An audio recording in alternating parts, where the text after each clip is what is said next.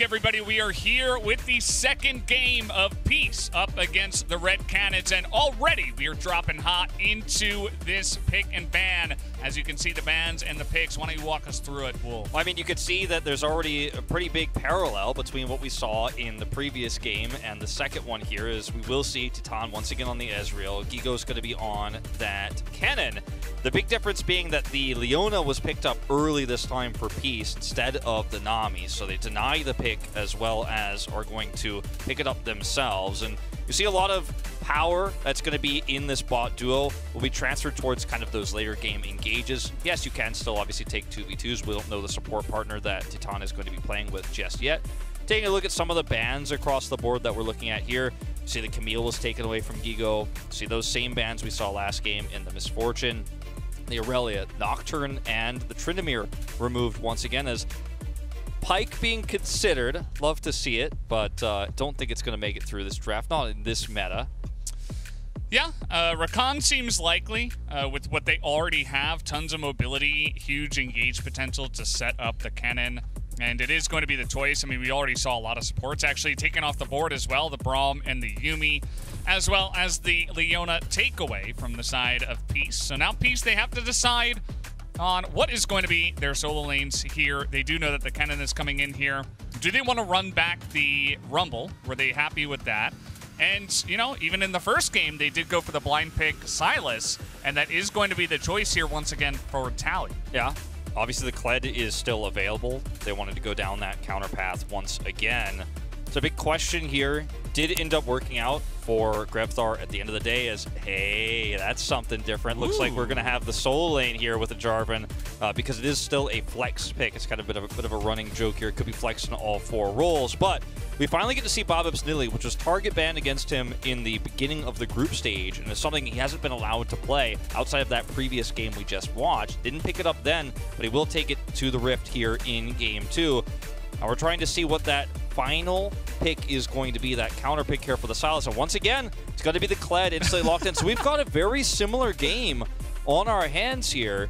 The difference being the supports, of course, and the swap there of the Jarvan into the top lane.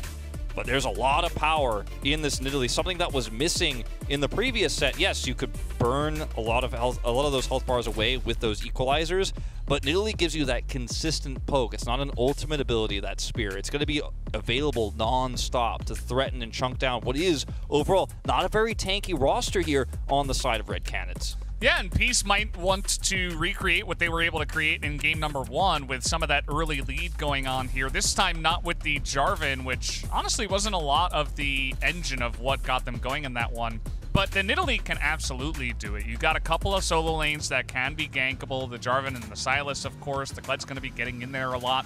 And this Nidalee can be super active. It's Babip. You know, I think this is his big opportunity to step up and try to carry on one of his big picks.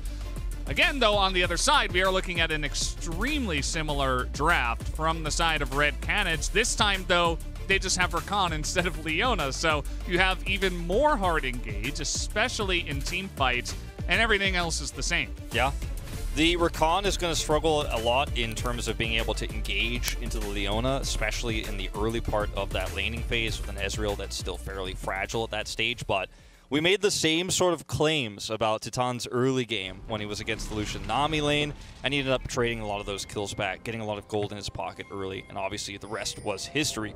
We'll see what happens here in this second game as Jojo has a lot of agency on this Rakan to set up flanks, and when you have to deal with both the potential of a Rakan flank as well as Lee Sin, who could maybe kick somebody and get a pick, then you have to deal with Guigo's ability to slicing Maelstrom in, and Grevthar's long-range engage on the Kled. It's very strong.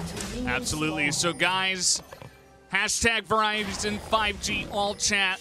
Just go out there, get on Twitter, do the hashtag, and let us know what you're thinking about this series, about today, about anything that we have here at Worlds. Any opinions or cheers or well wishes that you do want to throw out to any of the people involved is always welcome. Make sure to hashtag Verizon 5G all chat, and we will get your tweet up in the broadcast. So always a fun little thing that we do have going on as we are getting into this game. Trying to see what else we can see here. Once again, it's no flash from the side of this Kled mid, just looking to get ultra aggressive with that Ignite. And it worked out for him in game 1. Yeah, very powerful duelist, you know, and if you end up getting in one of those scenarios where Tally falls far behind or ends up trying to take a bad trade and gets picked, it's one of the ways that this roaming Kled can become such a great threat.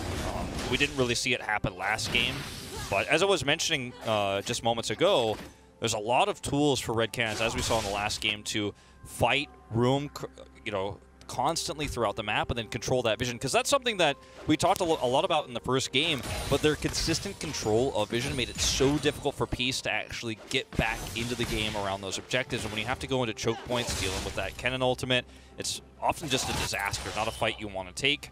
But sometimes you just don't have the option to not take it, right, when you're that far behind in the later stages.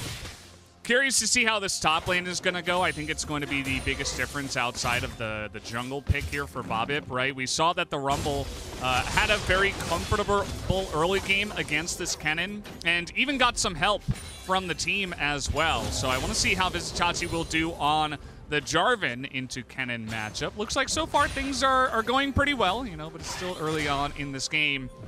And, you know, generally the melee into range is not always the best, especially against a champion like Kennen, but we'll have to see if he can get some hard engages going down there up in the top lane and really put the pressure onto Guigo. I'm curious to see what Babip is going to build, because we have been seeing a new trend recently of Rocket Belt being built instead of the Night Harvester on Nidalee these days. It's kind of a new up-and-coming solo queue thing. Haven't yet seen how the pros are going to build that here in Worlds 2021, so something to track for sure as we have an engage. Getting in there is Aladoric, but immediately trying to run away. But now they're trying to get on in there. The exhaust will come out, but Titan is going to flash away, get some room to get away from this. We also got a fight in the jungle that's going on, and a re-engage in the bottom lane. Aladoric's getting so low, but Violet has the upper hand on the enemy AD carry. Now going to the jungle, we finally see that he just went a little bit too far in the enemy jungle, and Peace were able to collapse onto him. Looks like Tally comes over, gives Babip the assist, is going to be able to help take him out, take out Aegis, that is to say. So, I mean, there's 2 kills here going over the side of Peace to just the one on red, and this time around, once again, Titan isn't going to pick up the kill, is only going to get the assist here on the Ezreal, so not going to pick up that first blood. That's going to go over to Jojo.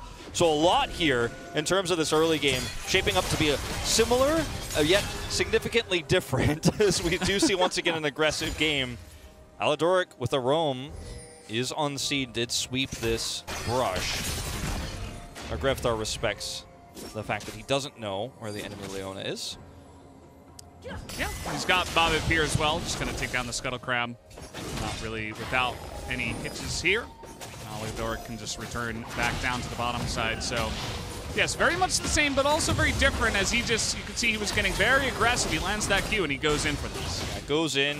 You can see that on the mini-map that, yes, Grevthar is trying to contest this rotation coming up from Tally, but he's not able to do so, and Tally will be able to take the Blast Plant. And just barely saves Babip's life there, connects there with the chains. You can see how hyped he is about that kill. It's so important. Yeah. Huge Nice comes in. Looks like he just isn't really bothered. You know, he knows it's still early on in this game. But still, that's a rough kill to give over to Tally, especially with how good he looked on the Sylas in game number 1, even though they didn't end up winning that one. As Babip was getting a little bit aggressive, this is something you can do after getting a nice little trade over the enemy jungle. As Vizicsacsi not going to know that Aegis is here, as he does get stunned up, and the flash still available, but so much damage being used already. Waits for that Q, the follow-up from the Lee Sin, and he will be able to flash to safety. Does escape with his life here, but does have to use that flash. Will, of course, have to back. Doesn't have teleport either, so this is still a pretty significant exchange here on the top side of the map.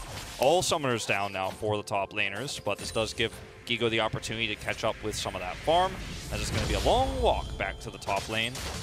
See if Tally decides to go in on this teleport, because it wouldn't be the first time we've seen that in this series.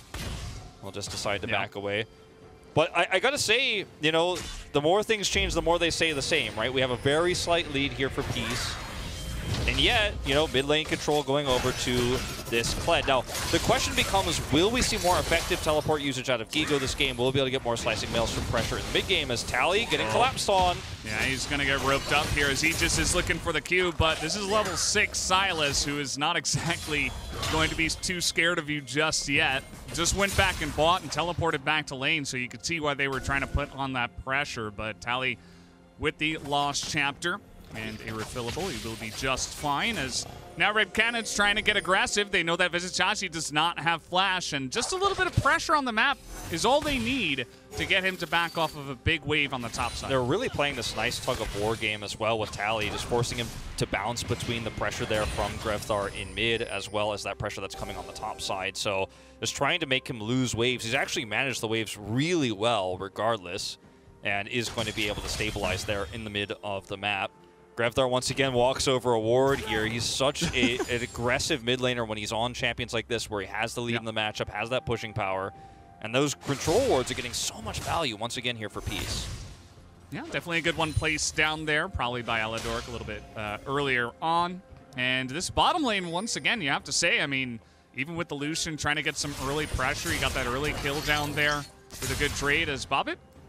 He is going to be spotted. Aladoric is not, but it might be enough to just say to Grevthar, okay, I have to get out of here. So the rotation is spotted. We'll see Aladoric this time as well. And Grevthar's totally fine even without the flash. Like, as long as he doesn't go super ham all the time and he plays respectfully, he will be okay on this Kled. Yeah, should be, as Guigo here. Still without summoners, of course. Now, we talked about this last game, and it was a really quite a point of contention for the early to mid game for Red Canids was the fact that they couldn't use the teleporting Kennen to their advantage around those first few objective fights, and that might hold true in this game once again. As okay, that was scary for a moment there. Will be just fine as they do clean that up.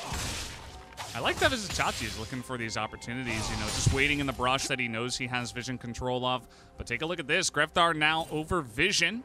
Will be spotted. You know, this has been the story for his mid lane. Yeah. Just trying to be aggressive, but spotted every time. So in the early game, he's not really able to get as much done as he was in game number 1. As here we go, Vizicsacsi finds the flag and drag. Is it enough damage? The slicing maelstrom is trying to keep him alive, but it will not be enough. No summoners for either side. Will be advantage Jarvan if he gets the jump on that Kennen. They're going to look for a play here in mid, but again, that vision you talked about makes it so difficult to catch anyone here on Peace. And that's going to be a Rift Herald start here for Babip. Without the presence of this Kennen, who obviously doesn't have his ultimate, even if he were gear, feel very comfortable right now about actually forcing your way into this part of the jungle because you have so much vision control. Look how deep the warding is. This is a far cry from what we saw in the previous set in terms of controlling the top side of the map. Much more power here to Peace, and Red just going to look for a little bit of a skirmish. Positional advantage, though, definitely going to Peace as Guigo finally gets back to the lane, but he's going to deal with that wave. He can't come down here. They're still going in. Okay, the charge is going to just charge him to safety away from the enemy, as, of course, he cannot be disabled during that one, so no solar flare value out of that. And once again, I mean, it feels like deja vu, just like last game. This time, Titan is able to get a plate, but they decide, okay, we're going to pressure around the Rift Herald, not fully commit. Guigo returns to lane, grabs that farm, grab a turret plate for Titan, might actually grab 2 here. He's getting very close to it. And this is a little bit more value for Red Canids this time around with that give up on the Rift Herald. Yeah, like it does feel good for Titan here. The Rift Herald is going to be used in the top side, and they should be able to get first turret blood, so they're kind of trading sides. And you have to ask the question, you know, do you feel comfortable giving all this gold over to Babip and Violet, and at the same time kind of getting Titan fed? I suppose it's not really in Red Canids' control, as it's kind of Peace that are dictating the flow of this one after they do pick up the Rift Herald. But still, I mean, this is another fed Ezreal. It's not 2 kills this time, but it's a lot of plates and value here for Titan. Still going to be good on the scoreboard for the side of Peace, of course, after getting that big objective and pushing into the top side. I just want to see what Violet can do this time around on the carry. Exactly. It's going to be very different than the last time, as you mentioned, with Titan not having the same amount of kills. And we're still at a stage where the Lucian isn't quite online yet, but he is going to be very powerful very soon. Just picked up his Gale Force, and that's going to be a really huge opportunity for him to have a lot more mobility, look for these fights around the objectives. Unfortunately, you know, this last objective that was just taken here for Red Canids was taken without a hitch because there was such a commitment to the top side of the map for Peace rather than splitting. And that means that, you know, you get a lot of plates for free. You also get a Drake. So in terms of losing Rift Heralds, this is about as good as it gets. Yeah, that is definitely true. As you see them rotating now down towards the bottom side once again here. Red Canids, if possible, trying to get some value. Vision. And Violet goes right in. No Q from the Lee Sin first, and no level 6 for Jojo rather is so important for making sure that Violet stays alive. But now we do have the dash forward and exhaust. This time he is going to have to flash over the wall as it is a manhunt that's coming in. But now they're getting it turned on top of them as in goes Aladoric. Going to get this one started. Guigo does not get a lot of value here on the Slicing Maelstrom, as we do have Vizicsacsi super deep in that one, trying to get on top of Aegis, and he will be able to pick up that kill. As now the team is following up. Tally and Violet able to help him out as Guigo trying to escape, and we are all over the map now. Even Vizicsacsi is going to go down. Grevthar picks up the shutdown gold onto the Jarvan, who was able to build up that bounty. And Red, not too fussed about that one. They seem okay. Yeah, they end up pulling it off, which was quite surprising considering the way the middle of that fight went. Guigo finally is able to teleport into a fight and get a Slicing Maelstrom off, but there's not enough follow-up damage there in that initial exchange. They really wanted more out of that because they saw an opportunity. They see Violet. They could maybe get the jump on him. He's got Gale Force, gets away, but despite his ability to escape there, they're still able to collapse and get a pick. I thought we were going to have action there in the mid lane again for a second. As, you know, for Guigo here, once again, his ability to really turn these teleports into game-changing plays hasn't been there, but this time more successful than the last. But we do have to keep going back to the fact that this time Titan is playing kind of on a fair, even playing field. He's actually, in fact, about 600 gold behind Violet right now. This game is going to feel very different as a result. He isn't just going to be able to pop off in 5 minutes' time. We're going to have to wait and see that late game Ezreal. It's going to be a much slower road towards that win condition. Yeah, absolutely. This is Violet's turn to shine, essentially, picking up one of the first mythics in the game on that Gale Force. As Vizicsacsi now, he's got some very deep vision in the enemy jungle, as it seems like the enemy team now is collapsing on them. There is this blast plant here that might get him to safety as he knocks over the Lee Sin, and he leaves himself over the wall as Flag and Drag actually gets him some room here, but he will be eventually taken down as he has to avoid the charge, and he will just emote his way to the kill. Emotes his way to the kill. The trade-off is that a lot of minions will be lost in the mid lane. Extra plate going over to Violet here, and they're actually going to turn this into potentially more than just a plate. We got multiple teleports coming in. Big Rakan charm onto multiple, but there's so many members of Peace here, but Grevthar trying to run him up, trying to get that damage down, but it will not be enough. There's just no support for him. It's a double kill now for Violet, and Jojo is alone, gets knocked up with the flash. And that will be a huge conversion here for the side of Peace. Yeah, this is starting to become such a lead. Coming back in this game for Red Canids is going to be a really, really tough challenge. And again, different from last game, there's so much more vision control here for the side of Peace. They're starting to get deep vision on both the bottom side, as you can see here, and a little bit there on the top side. So this is not going to be a game where Red Canids can actually just run around the map, start taking away those jungle camps, and then, you know, put the pressure on macro-wise, because you've lost a lot of structures already. 2 turrets are down. You've given this Lucian a huge lead, and in the mid game he's going to excel with it, as once again looking for a fight. Well, we're going to see the stun does come in. Tally a little bit all alone. His team does round the bend, but so much damage being taken right now from the Sylas. The Slicing Maelstrom doesn't get much down now. It's Aladoric's turn to go in, and we are just trading blows. It's like we're watching a boxing match right now. Yeah. A lot of extra pushing power going to Titan on the bottom side. He is free farming right now, so he's the really big winner of this exchange here in the middle of the map. The amount of power that you could have gotten from Peace there was quite high if they were able to get those picks. Unsuccessful nonetheless. You can see Red finally clearing up some of that lost vision here around the top side of the map. Finally starting to get a little bit more of a chokehold on their side of the jungle. But these lanes have now kind of gone a little bit blue-sided, I guess you could say. Peace-sided here is farming this out for the Ezreal on a map where you don't have vision control is one of the scariest things you could do, because yes, you have a lot of mobility as Ezreal, but he doesn't have a mythic. He's not going to be able to do it. Oh, everything missing here. Peace Peace doing a good job of controlling the vision around this objective, but it's going to be the Solar Flare now down. Tally has good position on this bottom lane, but we'll see how Red can play around the Solar Flare being down. The Rift Herald was trying to be taken here by Vizicsacsi for quite a while. The one thing I want to turn your attention to is that Guigo is up 2 levels on him so far, even though the CS is not that big of a difference, and Jarvan even has 2 kills. So Guigo's been doing a much better job of just soaking experience around the map. That's something that Vizicsacsi will have to be careful about. He picks up level 10 as he reaches the top lane. Yeah, as soon as that 13 is reached as well, it's going to give Guigo a lot more power in these upcoming team fights. A bit concerned about him going down to the lane right there with obviously Tally nearby. We will see, by the way, that Rocket Bell picked up for Babip that we were talking about earlier. He is going down that path. Ooh. It's just waiting. Any chance that he can get. Very scary. Maybe now Vizicsacsi can go for this objective. Yeah, they are going to look for this objective now, and part of the power of this Nidalee is going to be her ability to hit a spear onto someone like Titan or Guigo, then use that Rocket Belt to close the distance and actually look for the follow-up kill. If you can execute someone or put them so low that they're irrelevant in the fight with this Nidalee, that's where the power is going to lie, and that becomes a lot more deadly later on. He's picked up 5 assists this game. Doesn't have a huge amount of hold that thought. Once again, we're going in. Okay, it's going to be the charge blocked here from Aladoric. Very nicely done. He hops off the Scarl, but this is just way too many members of Peace that are around. Tally was going to Kingslay his way to the kill.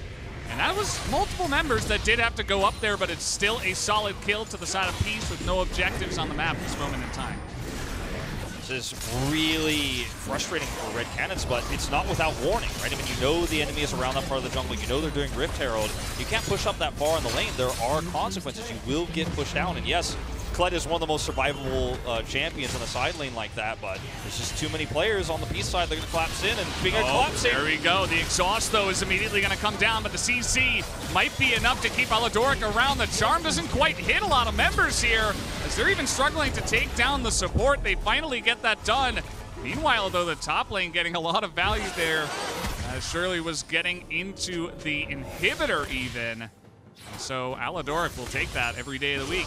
He's definitely going to be happy with that. Not able to quite kill the inhibitor, but sub 20 minutes. Everybody knows, you know, there's been that YouTube video going around talking about this. One of our LCS casters posted online about whether you should kill inhibitors pre-20 minutes or not. Getting one this early might actually end up being more of a detriment, but if we go back to this new Axe Effect replay here, we'll watch how this fight breaks down. The teleport comes through from Guigo. He's able to get right over the wall there because he has his flash available. Likes to use both summoners every time he goes in like this. But the trap is here. This is one of the deadliest places you can run into a Kennen. It's a really nice deep ward there. He's able to teleport on to get that pick. The trade-off, of course, being that damage there on the top side of the map. But you're definitely happy as Red Canids to get a little bit more gold on the board here for Guigo. Been really liking Peace's vision control, and they're going to find another opportunity. Jojo just disappears off of the map. Seemingly had no idea they were there. There's no dragon up at this moment in time, so you might not expect that they're pushing in this hard for the vision, but they will get the knock-up as well onto Aegis, as he will have to flash to safety, and Peace are just chopping down bit by bit here. They get a kill, they get a flash here and there. Now they're going to get a mid-turret. They're keeping the ball rolling in a big way for the side of Peace. And last game we had Titan explode into relevance so early. Even by this point of the game, he was so ahead. As we do have from Ant Phillips, today can only be described as absolutely mad. First best of 5, why not have a reverse sweep? Do I see another one in the making? Let's go Peace. Hey, it's not even a 2-0 just yet. Peace might be able to turn this into a 3-1, but I'd love to see a 5-game series, and we might be heading there. But as I was saying moments ago, Titan is not in a place this game where he can carry early. He does have that late game scaling that he can fall back on, but this is becoming so Peace dominant, this is becoming so difficult even for Titan to farm freely in the side lanes or farm in mid, that yes, you trade a tower on the top side of the map with Grevthar. Yes, you're trying to get value elsewhere while Peace has this vision control, but you're not really trading up until we get way later in the game, because Titan is not going to be able to fight these next objectives. This Mountain Drake that's coming up in 1 minute's time, you're not really quite online right now as Red Canids, especially because you don't have that teleport for Guigo. You don't have that teleport flank. So fighting for vision as they are on the top side of the map is definitely a good way to approach it. They're grouping up and trying to remove a lot of vision, at least on this section of the map, trying to make this their stronghold as this Baron comes online. Yeah, I mean, Red Canids get, once again, so many deep wards in that Baron side of the map, but we do have Mountain Drake coming up here in 30 seconds. They're not going to have a lot of vision around there, so... I think they got to give that one up. I just don't think they're ready to fight this one just yet. Yeah, they have Divine Sunder and the Muramana, but this is not a 3-item Titan. This is a level 11 Titan, right? And we see an overextension, maybe you've got an opportunity. Aladoric. He's just continuing on forward. The culling is going to blast Titan in the face here as the stun comes down, and the charm is good, but here comes Vizicsacsi, knocks 2 of them down with the Cataclysm, and now the cavalry has arrived. The stolen charge comes in, and a gigantic Everfrost catches 2 of them on the backside, slows them up enough to take them both down, and only Grevthar will live to tell the tale. I mean, so many great dodges there from Aladoric. He was juking and driving there against the Ezreal's Mystic shots coming through. And Titan and crew are like, okay, well, I think we could maybe take this fight. You know, we've got a Leona out in the open. They look for the fight, but this is not, again, a time where you could realistically fight against the scrappy comp that is Peace. They're so strong in the mid-game. This is a team comp that has a Sylas, a Lucian, right? At this point in time, a Jarvan, who's very far ahead, who can easily collapse in and take that scrappy fight. If you don't have the ability to slicing Maelstrom and get high value, you're going to really struggle here. So I appreciate the idea. Okay, yes, he misses the Zenith Blade. You're kind of grouped up here, but look at where Kennen is right now. It's not a fight you want to realistically take, and they still commit. And look at the plays here from Jojo. It's all desperation, all trying to shut this fight down, trying to go, okay, I'm going to die so that you will live, and it's just not enough here. And this is, again, right before the Drake. And I think trying to find more objectives elsewhere, continue to focus on the top side of the map, maybe grab that inner turret, would have been the better option here for Red Canids. And that's the reaction. That's all we get. Just a huge smile on Vizicsacsi's face. He's able to set up yet another one. It was more like an alley-oop for him, so it's obviously always a good feel as he just slam dunks them down.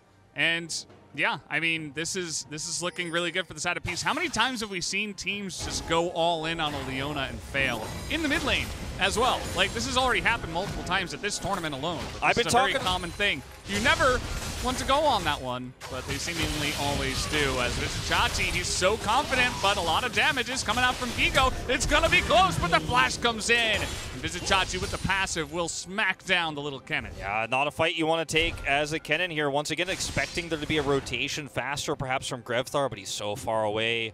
And these small mistakes, these small overextensions and miscalculations for Red Canids have really started to come back and bite them here. As this time, Red Canids do not have any vision whatsoever. Not just a lack of vision control, but no vision from Baron Pit. This is going to be so difficult to contest. And Jojo, he's trying his best. He's going to get the Solar Flare out at least. Aegis, though, he's fighting to even get a view of this one, as now we get the engage, and immediately they all just get blown up. Vizicsacsi still in the pit, still going to keep the Baron leashed. And this one should be a clean Baron to the side of Peace. Titan is thinking about it. They still have some vision here. Let's see if, nope, not even going to be close. Titan can't do anything, has some vision, but Peace is going to take down the Baron at 24 minutes. They are dominating this game too. Vizicsacsi having a great series here. Again, has been often the one focused, has been the one who's left out to dry for Peace when things go wrong in the group stage. Had a rough time, but he's really coming into his own here. First on the Rumble, now on this Jarvan. And it's a big return to form for the player who took such a long hiatus, came in here as an emergency sub here for Peace, which is one of the cool stories of them in this best of 5. And we're starting to see some of Red Canids crumbling around the late game, crumbling around decision-making, because part of the reason why they couldn't contest that Baron is because a Kled with no teleport was trying to push a side lane after that pick. And mistakes like that are going to cost you big. Well, they're going to try to get this one in, as Violet is in a little bit of trouble, but he is going to dash away to safety. Grevthar doesn't quite have the damage, and they are forcing it so deep. As Vizicsacsi's like, no, I'll just go the other way. Violet in a little bit of trouble, though. That's a big kick onto him, but still, the damage is not hitting this Lucian. It's still the low health bar, so it's the Q from downtown. He's just going to lock down that Lucian, but here's Tally going to try to go 1v4. Picked up that Kennen ultimate, and it is doing so much damage here. Grevthar left to die by his teammates. They could not help him. As with the Baron and the double kill on Tally, they will look to push for more. just a desperate fight that Red Canids decided to take. They thought, hey, if we could win this fight, maybe we could turn the momentum back. Thought they had an angle there. They absolutely did not. And it's the turn from Tally with that second slicing Maelstrom that really is the icing on top of the cake, because when you are already winning a fight, then you can lock down the members who are trying to retreat. You're going to be guaranteed a lot of value here. For the damage in the team fight, as Titan is starting to come online, but that damage needs to be effective. It needs to be able to lead to kills. Eliminations are what you need. If you just hit the front line a lot and then back off, yes, your damage numbers are going to be good, but you need to get that effective damage and kill those damage dealers on the backside. If you front to back and get those kills first, if you can take out Vizicsacsi, then that number looks a lot better. It's not to be the case, not yet. Yeah, definitely not yet. He does have a couple of items. We'll see what he can do as this game is coming along. In Teton's case, as now Tally is getting locked down here, and this is a lot of what this game has been. Just finding opportunities somewhere on the map. The Shirelias and the Charm does come in. There's the kick. Tally in a lot of pressure, but he gets a kill to start it off. Nobody seems to have the damage to get him. He already has Zhonya's as well, as the Cavalry once again coming on in. The 2v4 in big effect as Tally picks up another one and becomes godlike in this game. Babip is on the angle. And he's going to be... Take it over, Wolf. You got this. It's the spear, gets the kill on Aegis. Uh-oh, but he might go down for it as well. Has to use that Zhonya's. All right, let's see if they can catch up. That is going to be Titan in a lot of trouble. Has to flash the wall as he will not get away from the legendary Tally as the ace comes through. And they might just push for the win right now. Vizicsacsi's trying to win the game by himself here on the top side. That inhibitor that stayed up for an extra 8 minutes finally does go down. And they are breaking into the base from two fronts. And this is already starting to be a great best of 5. Now, just like this, Peace are right back in the game. They will take down the turrets, and they will take down the Nexus. We'll see if he just has anything to say about that. It doesn't look like it'll be much, just a bit of fun there at the end. Peace will be taking down game number 2 and tying up the series. This Ezreal pick has been so pivotal for so many teams, but you could see the difference here between when you get an early lead, control the mid-game play around putting an Ezreal on the blue side of the map. You're red Ezreal and you're on the blue side of the map, threatening the jungle, threatening kills. It wasn't that game this time around. He was farming fine, he was getting those turret plays on the bottom side, but the objectives that we saw from Peace were much more impactful. They controlled the map better, controlled vision around Baron, and there was some big macro mistakes, again from Guigo on the Kennen. Teleport never available when it needed to be, never able to get in there in those fights and make that big impact. We saw several times Grevthar as well, trying to side lane, wasn't there for the Baron fight. So some big macro mistakes here. And this is the storyline we had for Red Canids, is if they don't get an early lead in the laning phase, can they come back and control? The late game was not true in game 2. Absolutely. So, guys, that was the end of game 2. We're all tied up once again. We're going to go to a quick break and bring back the State Farm Analyst Desk. Don't go anywhere. We'll be right back.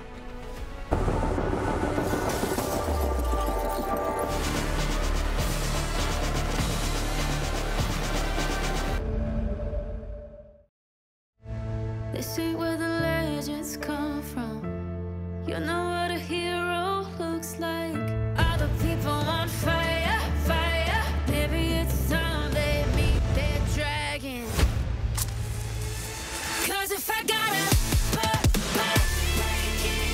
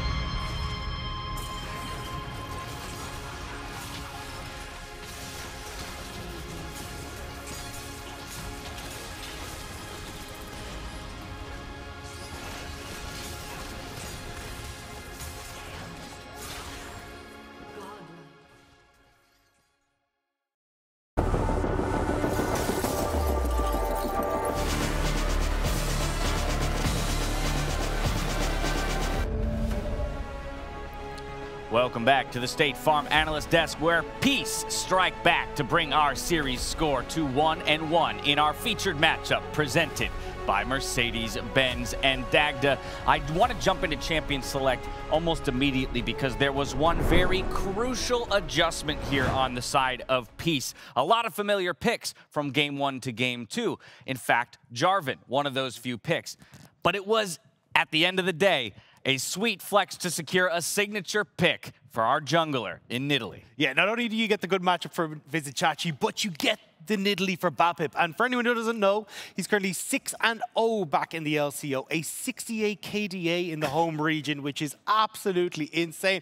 And we were counting backstage going, how much is he going to add to it? Eventually he does end up dying once, but you can see the difference, right? Early game jungle control, able to set up brilliantly, and using the fact that you've got CC across every single one of your lanes, Babip was an absolute monster on this pick. Yeah, I mean, this is as you said, this is Babip. This is what he's known for. When he went to TSM Academy and then went right back, he is a carry player to his bone, and he's known for his Nidalee play. And on top of that, I thought the composition was just smart. Adding the Leona to the mix, and then, of course, making it so Leona, Aladoric, fantastic game, able to set up for Babip consistently when they went for invades. I felt like they had those early snowballs that happened from bot lane and, of course, in the top lane matchup, like you mentioned, and they were able to play accordingly through Babip. So it was a great game overall. I think this was a big difference maker from the previous game where, you know, Titan ran wild and it was a hectic game to now a far more controlled game on the side from Peace. Yeah, coming right back to you on this one, Raz. But akin to Game 1, there was a lot of early action in the bot lane, but I do think there was one crucial difference, that this time it was not Titan getting a bunch of kills in terms of a trade between himself and the Lucian pick. And so being able to create that lead for Violet that we see here on your screens while keeping Titan down was a massive factor in the victory. 100%. And another thing that comes into play here is the support matchup. The Rakan wasn't able to do much at all versus the Leona. I thought that's what Aladoric was able to bring. And the communication to say, yeah, I have TP, we have stacking wave, let's make the play happen. That's going to be the weakness of an Ezreal play. The fact that Ezreal was able to find trade kills in the first game was more of a mistake of just the players rather than the draft itself. So now there has to be an adaptation from the side of Red Canids. Yeah, and I think Peace actually made that really good adaptation in this game. We saw that they were moving Violet up towards top side. He's the one that was the recipient of all that turret gold from the Rift Herald, and then as well playing towards him to shut down this early pressure. And I think it highlighted, one, great adaptation coming through from Peace, but two, Red still falling back into the same bad habits that we talked about in the group stage of play-ins, where, hey, Guigo's on this champion where, yes, the Kennen is fine, but they're trying to make a ton of plays up towards him, and it meant that the bot lane was falling apart. And when you're looking at your Ezreal, Titan being your big carry for this game, leaving him high and dry is never going to end well. Right, it shows you to a degree how important it was that those kills came over in Game 1. Otherwise, we could be looking at a 2-0 series score, because in a lot of ways, Raz, this feels like the intention of the Game 1 draft played out here in Game 2, yes, with a couple changes. And so Red Canids can fall back on the fact that this is a tied-up series, but I definitely think they need to start asking themselves some questions about how they're going to respond to a similar style draft, perhaps in Game 3. 100%. I think you have to add power to the bot lane a little bit more. I think if you want to play Ezreal, that's completely fine. You know, he'll do great in the mid game, but then make it so you have counter pick for support a little bit more, and that you get actual value out of it. Another thing to even mention is the fact that Vizicsacsi, being on the J4 versus Kennen matchup, he went wild. Being able to get the solo kill early on in the top lane that secured them Rift Herald and top lane place that gave them that huge advantage. And then he did it again bot lane. It is a great matchup for the Jarvan. And I felt like Guigo probably didn't know the matchup all too well, because even though he couldn't escape the first one, he didn't know, he thought he based. The second time, he fully took the fight and lost anyways. So going into the next game, it's hard to get both counter pick for both support and top lane. I think it's just up to Guigo to play better, and for support to just be able to get that added power in the draft. We're asking for a lot, but for good reason. That's now 2 games back-to-back where Vizicsacsi has owned his lane, of course, again, with differing results. But just reliving a few of those mid-game moments here. Babip coming in with big spears, and Vizicsacsi over the top. Always a no-fear player. Yeah, and we saw this again where you're looking at this big engage coming through onto the Leona, but I can see Raz, he's looking at me on the screen. What do you want, Raz? Get in here! It's just so funny seeing the dynamic on this team. Ever you see the faces of Babip if he gets a solo kill, same with Tally, they're screaming their heads off. With Dad Vizzy up in the top lane, he's like, I got a good play. It's a crack of the smile. And that one, I saw a glaring smile on the camera. So Vizicsacsi's trying to be the sturdy, like, figure in the team. That one, he broke a smile. He knew he got a big play there. He may be the newest member to the roster, but he's one of the veterans on that team when it comes to International League of Legends. But we turn our attention to that game number 3. For both of these teams, it's an opportunity to create separation, rather, Dagda. And so Red hopping to blue side for the very first time in the series. That's where my questions lie. We've talked a little bit about how the bot lane has been so pivotal to both of these teams' success. But now that we are flipping sides, where do we expect to see shakeups, if at all? I think the big one is going to be in the AD carry role. I think that's why we're seeing this transition is they're going to go, okay, can we get our hands on something like the Misfortune? Can we get our hands on the Lucian? Can we at least get some sort of pressure on this bottom side that would enable us to play around it? Because that seems to be the big issue for them right now. I think that's an interesting point, Raz, because we've talked about the Ezreal, and yes, it's a phenomenal late-game carry. Again, 41% of his team's damage in that game number 1 to drive them to victory, but it does rely on getting to a certain state. So do you think that's the answer? Index into something more early and actually just control and run over the game from the beginning? 1,000%. I mean, even though I like the fact that he played it in game 1, like you said, if you're on blue side, pick up Misfortune. The strongest pick right now in the meta. If they get their hands on it, that's great. If you can get on Lucian, even better. So I think that's the big change they can make. I think banning Sylas, because if you're on blue side, you have a little bit more freedom now to ban just specific picks that has been making it more difficult, so you don't get locked into this Kled matchup that has made Jarvan all the more all the more impactful, not only working in lane, but also it's hard to get out of Cataclysm without the flash. So I think that's probably another way they can play this next game out. Misfortune plus play around it. That's what I want to see. That's what's been missing from Red Canids. Too much plays around topside. Don't just draft it. Just to draft it, you got to play around it. All right, well, that's what we would do if we were up there on the stage, but it's up for the teams to decide. Don't go anywhere, because after the break, we jump right into game number 3. We'll see you there.